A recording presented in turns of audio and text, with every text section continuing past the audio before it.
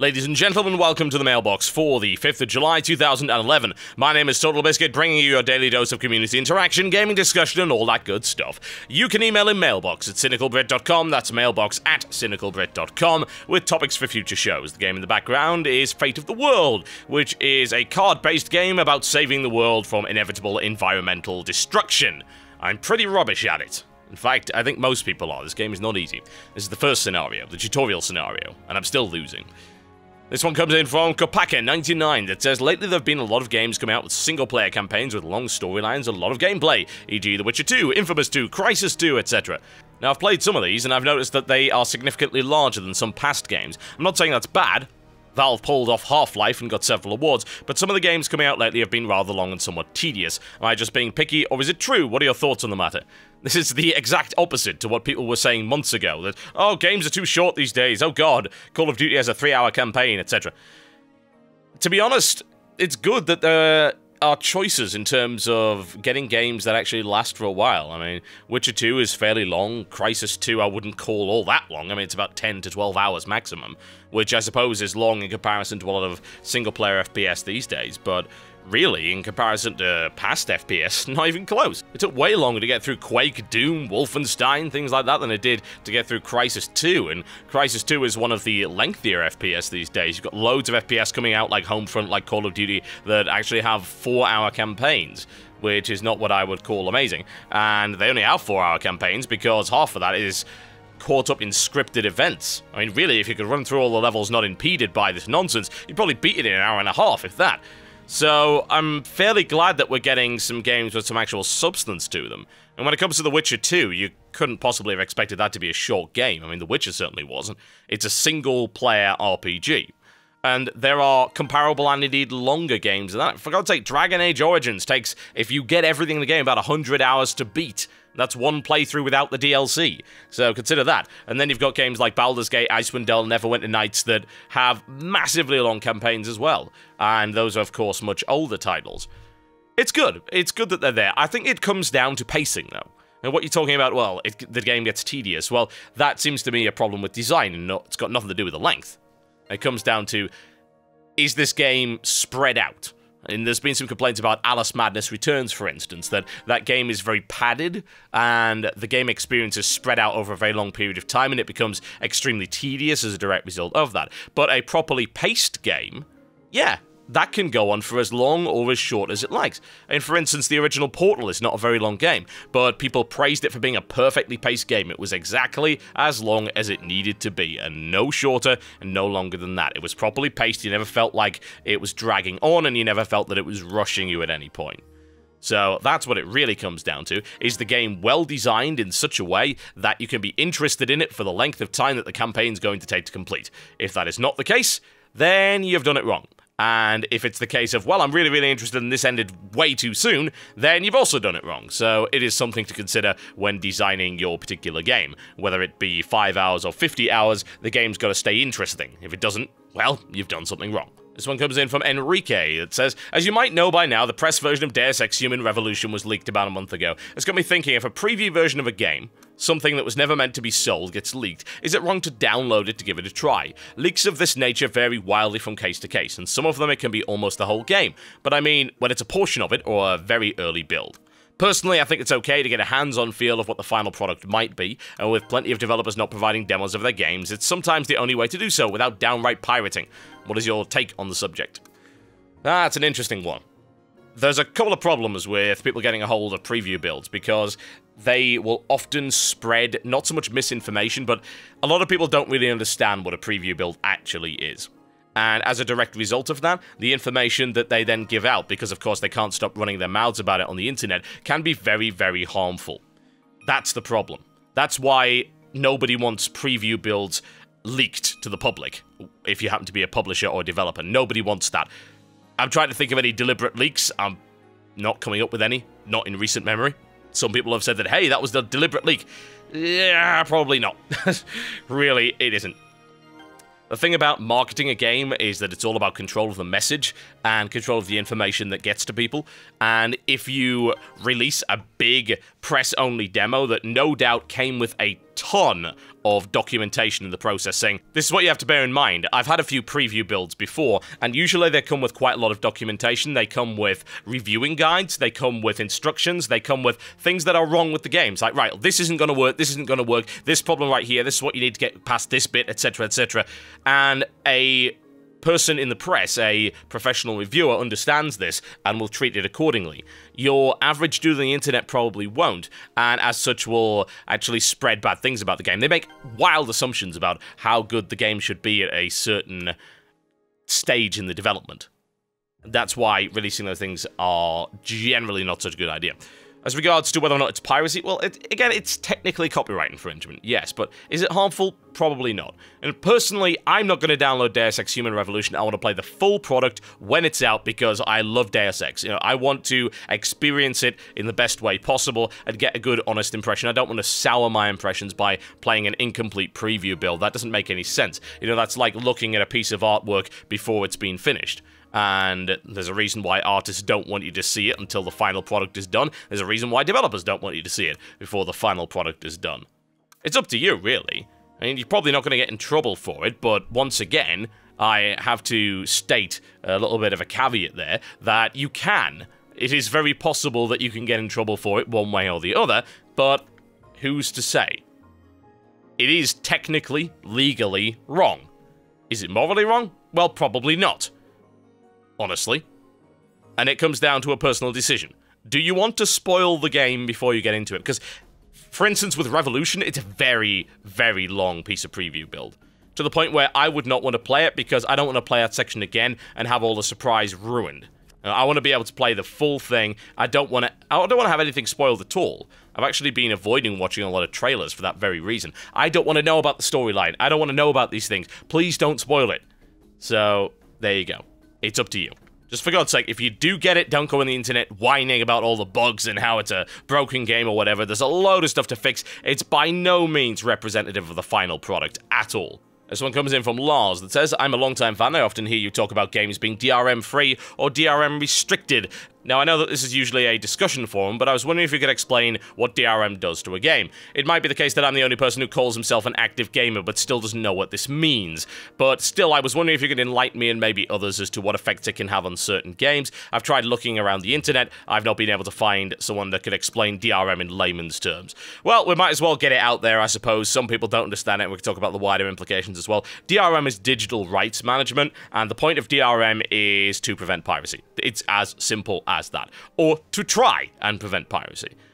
There has been no DRM system that has been 100% effective in preventing piracy, and the debate right now is DRM versus consumer rights, because you're getting increasingly intrusive DRM that makes demands of the consumer and restricts what he can do with the product, and that is fighting against the whole idea that piracy is hurting the industry and we must take all possible measures to protect ourselves from this.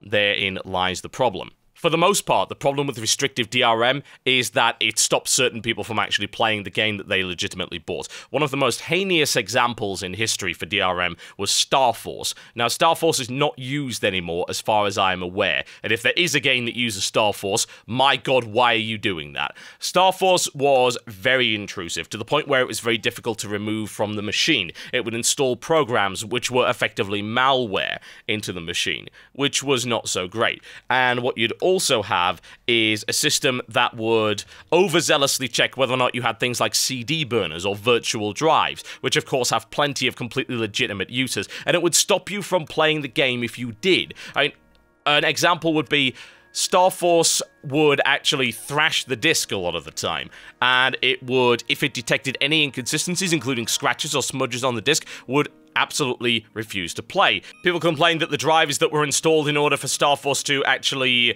work were causing system instability and crashes and things like that. Not to mention some crazy drama in 2006 where an employee of the company actually posted a link to a torrent search engine for Galactic Civilizations 2, which was a game released by Stardock with no DRM, as a demonstration of what a lack of prevention can lead to.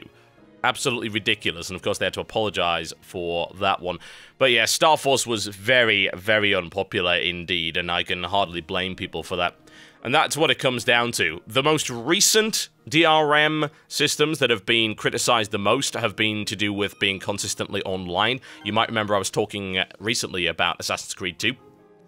Ubisoft for a while used a system whereby if you were playing a game on PC, you had to be connected to the internet at all times. What would then happen is if you lost your internet connection, you would be forced back to the previous checkpoint, and it would freeze your game in the course of play, and you wouldn't be able to do anything with it. Now, when Assassin's Creed 2 came out, if I recall correctly, the servers were actually DDoSed, which means that people that legitimately bought the game couldn't play it, whereas those who had pirated it, well, they didn't have so much of a problem. Now, Ubisoft has pulled back from that recently, which is good, and you won't find all that many companies that use a system like that anymore because there was a massive backlash. What people need to understand about protection systems in DRM is they're not designed to stop piracy altogether. They're designed to delay it long enough that the people that would have considered pirating it get bored and then just go and buy it.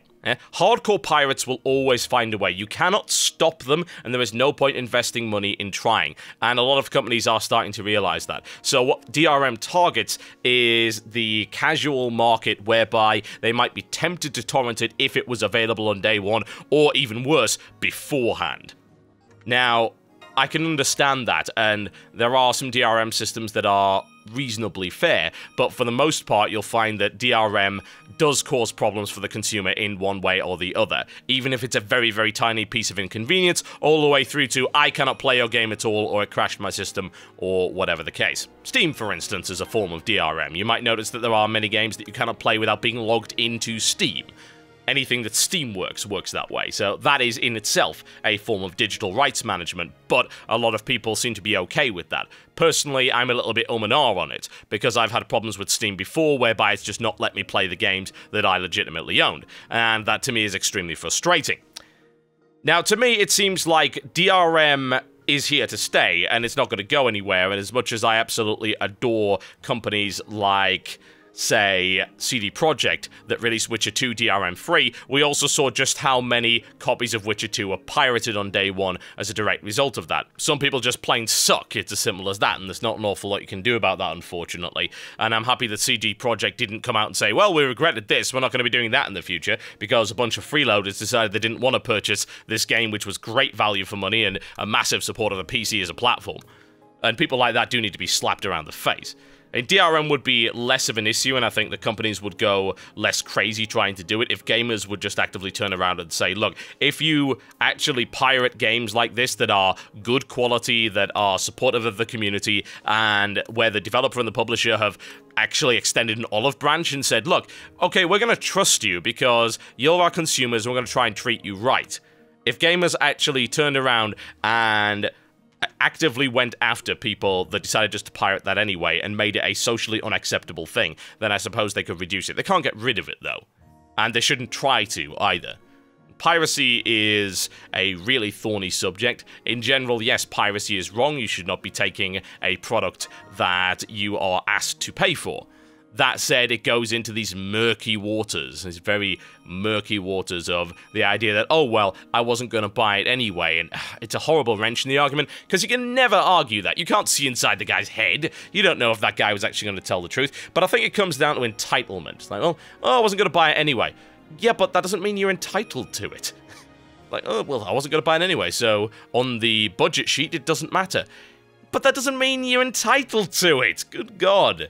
Entitlement complex of some gamers is absolutely absurd, and again, these are the kind of things that do encourage the promotion of more intrusive DRM methods, and we don't like that. As consumers, we should certainly stand up against that to some degree, and we did in the past. You know, we boycotted Assassin's Creed 2, and things got changed there, and there are a couple of other examples, particularly when Star Force was all the rage. A lot of games with Star Force did get boycotted, and with good reason. I did the same thing back in the day.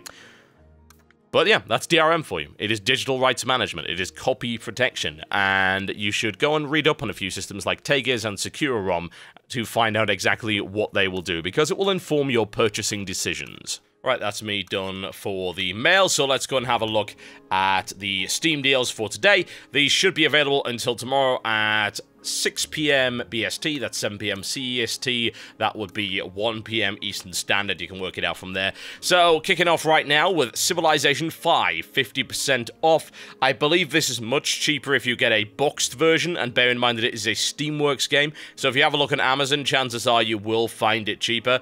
Civ 5 has had a mixed reception, and honestly, I didn't pay a huge amount of attention to it. I did buy it on launch and then barely played it. I played a ton of Civ 4, and of course, I loved Alpha Centauri, much older Sid Meier game, but yeah, I don't know, I just wasn't enthused by this one. I don't know what it is. It felt stale, I think. And I don't really like the city-states mechanic either. I don't think it really works all that much, and I'm sick of begging some weak little nations, like, oh, come and join us. I'm just going to throw gold at you until you do. It reminded me of the diplomacy system in Birth of the Federation, which wasn't particularly good either. Not a huge fan overall. As I said, it's got very mixed opinions from people. Personally, I would say if you've never played Civilization before, grab Civilization 4 and Civilization 4 Beyond the Sword. That is an absolutely fantastic collection, and there are plenty of mods available for that as well. Civ 5, not so much, and obviously the fact that they are also selling the Civilizations as DLC, not too much of a fan of that one either. They didn't really give you a huge choice in the base game, so it did seem like they came out thinking, we're just going to add them on as DLC, and I don't really like that attitude. Beat Hazard, 75% off. Oh, yes, you've seen Beat Hazard before. It's been in the background of not one, but two of my Mailbox videos. And the add-on pack, Beat Hazard Ultra, is also 75% off. My god, get it. It's so much fun. Just remember that you might get blinded by it. It's probably not ideal for those who are sensitive to flashing strobe-like effects, but it is a wonderful, wonderful game, and it's got a lot going for it. I am a huge fan, especially with the Ultra Pack. AI War, 85% off. This is highly underrated, and you guys suck for not buying it. I'm sorry, you do. People who complain that there aren't enough big strategy games anymore, there aren't enough big RTS, kind of like Supreme Commando and things like that. This is one of those games, and not a lot of people bought it, and they need to be slapped around the face for that. Come on, take this opportunity. It is a really unique game. It's kind of like a mixture of Supreme Commander in space with a little bit of tower defense, and it has a very, very unique AI system, whereby the AI in the game actually acts like a malevolent computer entity. It is designed around co-op versus the AI, but you can play it solo. It's perfectly serviceable in that regard. There are also 3 expansions with tons of new units and crazy things to discover. It's nuts. I mean, this game has so much content. It's unbelievable. If you can get past the initial learning curve, and of course the tutorials and the graphics are a lot better because Arson Games continue to update their software well after release because they just support their games really well. And it costs you basically nothing. So for God's sake, try AI War. If there's anything in this collection of games today that I say you must try that is incredibly unique and awesome that you will never ever find anywhere else, AI War, please do get AI War and pick up the expansions as well because they cost basically nothing. Guild Wars Trilogy, yes, that's Guild Wars Factions and Eye of the North, as well as Nightfall. I don't know if it's really worth buying Guild Wars now, honestly, but it's still a really solid game. There's a lot of enjoyment to be had from it. If you've never tried it before, it's not a free-to-play game per se, it's a subscription-free game. And MMO-wise, pretty much everything is instanced, so it's kind of like playing Diablo, I suppose, and going into various servers there. But there are communal town areas as well as larger-scale PvP. It is a good game. It's a really, really good game for what it is. It is a hotkey MMO for all intents and purposes. It's got really good PvP, so it might be something to look into if you're really bored. Admittedly, I don't know if you can really justify the price for a game that old, but hey, if that's what you're after, you could certainly do worse. Monday Night Combat, 75% off. This game is an awesome, awesome third-person shooter. It is a multiplayer, class-based third-person shooter with a great sense of humor, fantastic graphics, and a lot of variety. It's kind of like a tower defense game mixed with Team Fortress 2. So you build towers and you try and defend your money ball from AI robots that are spawned on the other side. So it is a little weird in that regard, and I like it a lot. It's got a lot of character to it. I did a WTF of it. You can go and check it out if you want to find out more about Monday Night Combat. 75% off is a good price. Call of Duty 4 Modern Warfare. This is worth having for one reason. They've just released that Galactic Warfare mod, the Star Wars one. Funnily enough, Call of Duty 4 has a really good multiplayer scene still because, of course, it had servers and there's lots of modding going on for it. The single player was pretty good as well, until things started to go really downhill with Modern Warfare 2. So, I mean, Call of Duty 4 is a good game. It really, really is. I would recommend giving it a try if you've never played it before. Admittedly, I don't know if this is a great price for it, but it's probably the best price you'll see in a while. And as I said, it's got an active modding scene, and that Star Wars mod looks kick-ass, so it might be worth a shot. King Arthur franchise sale. Yes, this is all 85% off, so you can get King Arthur with all of the DLC. King Arthur's kind of like a mixture of Rome and medieval Total War with RPG and text adventure elements. It's kind of weird like that, but it is oddly compelling. It's got a great setting to it, it's got good graphics, although what I would say is that the battles, particularly in the first few hours of the game, are rather dull. They're nowhere near as tactical as, say, they are in the Total War games, and they lack the impact as well. The animation quality isn't quite up there. But it has a lot of cool, unique elements. It's got a alignment system and stuff like that, and it's got magic in it as well. So you've got heroes that can cast spells. It's pretty unique, and for that price, it's certainly worth a look, in my honest opinion. Deus Ex, Game of the Year Edition, 75% off. Now, curiously, they said this is a franchise sale, but I don't remember there being another Deus Ex game. Do you? No? People keep saying, oh, what about Invisible War? But I'm fairly sure that game didn't exist, so I don't really know what they're talking about. Oh yes, Deus Ex Game of the Year Edition. Why do you not own this game? Buy this game, buy this game, buy this game. If you need to know why, go and watch my 250,000 subscriber video. Yeah, I do a fairly long thing on Deus Ex. Shift 2 Unleashed. This is actually a franchise sale for Need for Speed, available in packs. Otherwise, they're 40% off each. Hot Pursuit is pretty good, but badly optimized for PC. That's what I found at the time. It ran like crap on a system that, as far as I'm concerned, should do much, much better. Undercover, I have heard nothing about, so I don't even want to judge it. Shift and Shift 2 are attempts at making a more realistic game, although the complaints that I've had about Shift 2 are that it's not hardcore enough to please the racing fans that are into Sims, and it's not casual enough to please everybody else, so it's in this weird, awkward spot. And they're not bad games in and of themselves, but each of them has their own unique problems, so perhaps you might want to avoid those for the time being, unless you're really big into races. The Stalker franchise, 75% off. These games are fantastic. If you want to pick up any of them, I would get maybe Shadow of Chernobyl and Call of Pripyat. Avoid Clear Sky. Clear Sky is the cheapest, but it's also the worst. It is not particularly good unless you mod the crap out of it. Call of Pripyat is the least buggy of the three, and these are open-world RPG FPS games, and they are very cool at what they do. They are creepy, they are fairly scary, there's a lot to do, there's a big open world to explore, and the modding scene for them is really good. For instance, the complete mod for Shadow of Chernobyl makes it much, much better, and they're working on stuff for Call of Pripyat as well. Personally, the one I enjoyed the most was Call of Pripyat, and if I were to go for any of them and not buy the whole lot, I would get that. You don't really need to have played the previous games to understand them, although playing Shadow of Chernobyl is fairly helpful. You'll pick up a few things, but you can easily play Call of Pripyat without having done that. You're not the same character in it anyway. Ah, yes, Monkey Island, the special edition. Now, this is a good discount for both of these. You can actually pick them both up as a limited time offer for 50% off each. There's a special edition bundle that gives you that, and this is Monkey Island 2 and Secret of Monkey Island Special Edition. They've been remastered with great new voice acting as well as new graphics. If you're looking for classic point-and-click action, look no further. Both the Monkey Island games are absolutely stellar. Wings of Prey, 85% off. This is kind of like the Need for Speed Shift of flight sims. Bear in mind, these are the guys that brought you IL-2 Stormovich, which was a fairly hardcore sim, and then you got Wings of Prey, which is a bit more consolified. It is a beautiful game. I had problems with my joystick because it wouldn't actually sync up properly for whatever reason. I don't really know why that is. I would like to say I've had a lot of chance to try it out, but I really haven't. I've owned it, but I haven't really touched it all that much. It has reasonable reviews, and I would recommend having a look through those to see if this is the kind of thing you're looking for. That said, in recent memory, it is most certainly one of the best arcadey-ish flight sims. We're not going to talk about Hawks 2. Ugh, I'm just going to try and scrub that from my mind. And I believe that covers it all, in fact. Yep, that would be all of the daily deals. Thank you very much for watching the show today. Have fun with your purchases, and I will see you next time.